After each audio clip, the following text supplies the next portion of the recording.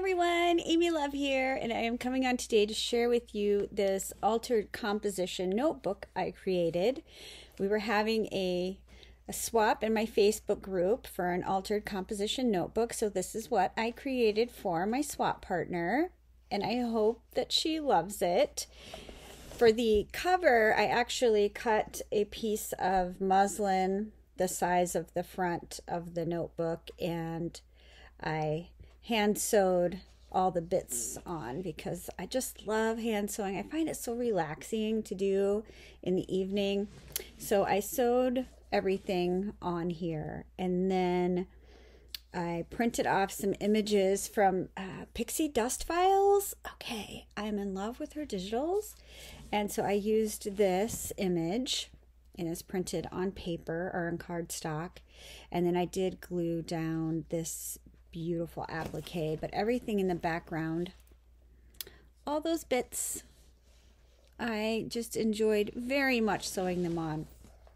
So for the edge, of a composition notebook, it's black, and I always struggle with what I'm going to do to cover that up if I'm not making a cover that wraps all the way around. So I painted it with gesso, and then I decoupaged some tissue paper. Pretty polka dot tissue paper I think I got from my friend Julie Kay, and I love it.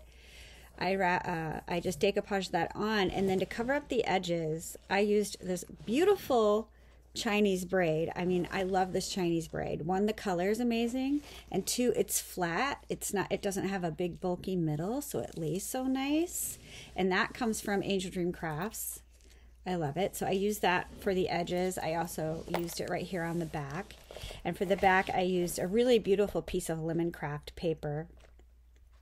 And then I used a doily to cover up where I put the sari silk for the tie. And I had this adorable little edging trim in my lace drawer, and I thought that would be so cute. So I used that here and here. Right? It's just so cute. And then this bottom lace, I love it. I'm not real sure if I got it from my friend Abby or maybe my friend Dora. I don't remember, but I absolutely love it. It's so pretty. So I did that all the way around. And then on the top, I did this crocheted trim all the way around. It's so cute, right? It's so cute. And so on the side, I made a tassel. I got one of these beautiful, I guess it would be called a bead cap. I got it from a store on Etsy, and I added the lobster claw, and then I just attached a ring right here in that lace and glued it down. So this is removable. If she wants to use the tassel for something else, she can take that right off of there. So in the bead cap, I added chain, and I made a bunch of bead dangle charms. Let me see if I can get that where you can see it. And then I added this little heart locket. It's so cute. And there's more on this side.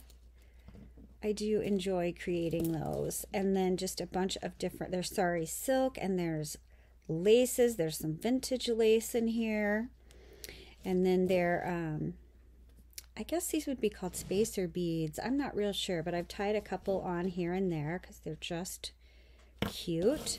So there is that beautiful tassel, and then I put a really pretty little charm, it's hiding right now, right there. I tied to the sari silk. It's got a pretty little pink stone in it. I just think it's so cute. So cute. All right, so then on the inside, on this inside cover, I covered it in paper, and I don't remember which paper this is, but then I made a lace pocket right here. And I put this little trim down at the bottom. And then I kind of filled it with things I thought maybe she could use in the notebook. So there's a little postcard, and there's a little bookmark, and a little tag. And I just tied some lace around paper clips and then popped it on because I thought if she wanted to, she could take this paper clip off and then mark pages in her notebook if she wanted to. I added a little thing of Post-it notes that I thought would be nice. I also added some of these blingy stickers that I thought would be fun to use in her notebook. And then I also added a stamp. If she wanted to stamp on any of the pages, you know, just stuff for her to have fun in her little notebook. And then I did add one of my hidden paper clips right here. It actually has a little Tilda image in it. Oh, ballerina Tilda, she's so cute. And then I just have like a snippet on the back. And then on the back page, I just left it blank because it was really important to me that this would lay flat. Isn't that a beautiful paper? That's a Stamperia paper, I'm pretty sure. So pretty. I wanted it to lay flat so that she could easily use it and write on it, because you know how frustrating it is when you want to write notes, but there's too much bulk and you can't make it happen. So I decided to leave the back flat and not add a pocket inside. So, but it is still very pretty. So it was such fun to make and decorate. I had a good time.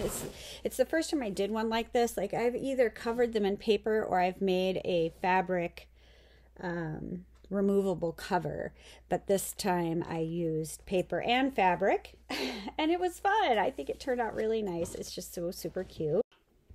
So I wanted to take this moment to share something with you. I'm really trying to grow my channel. It would be amazing if I could hit 7,000 subscribers by the end of the year. So I really would love to do that. So if you love my channel and my content, I'm going to ask you to share my videos and please give me a thumbs up. And I would like to up my comments. I notice over the past year, and it's probably because I slowed down making videos because I work full time and it's hard to keep up on making regular videos. I have noticed that my comments aren't as many. So I'm going to ask you to please leave a comment on my videos, and I'm having a giveaway in June that is based on comments, but it is for a YouTube hop that's coming up.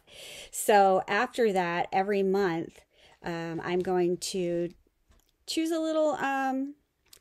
somebody that left a comment on one of my videos from that month to send a little happy mail as a thank you from me to you for supporting my channel and helping me grow. And so when we do hit the 7,000 subscribers, I'm having a huge giveaway. I have so many people so many businesses that are offering to give away prizes. I am excited and I can't wait to share with you. So I just want to say thank you for the support and thank you for helping me get my channel out there. And I will see you guys on the next one. Bye, everybody.